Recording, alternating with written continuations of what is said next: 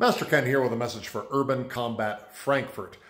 Ralph was telling me that it's a self-defense system by Lee Morrison and that it has something to do with the Libre knife fighting system. I don't know, I wasn't really paying attention. But I went to your website and it turns out it's all in German.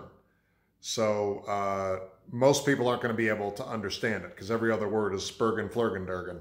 But just in case you need some actual real-life Ameridote self-defense that you can use in an urban situation, here's your quick lesson, okay? Now, in this day and age with the quarantine happening and everything, it's good to have your PPE, not only your gloves, but your rag here. You know, if you don't have a mask, you can just sort of put a rag over your mouth. That way you're protected, okay? Let's say you end up in a knife fight with a maskless individual who's violating the social distance. They're not staying 6 feet away. They come up to you, okay? First thing you want to do, you want to brandish the knife to let them know that you mean business, and then cover their eyes with the mask, insert right into the neck here, slice the carotid artery, okay? You can come back down and cut the throat.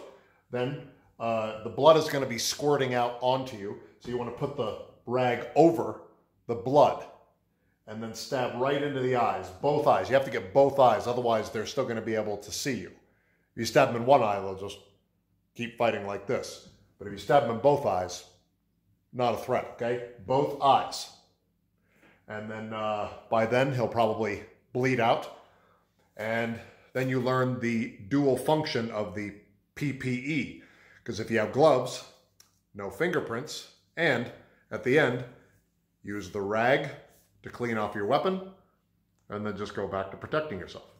So, that's your lesson for today. Keep on training. I'm Master Ken, and remember, always restomp that groin.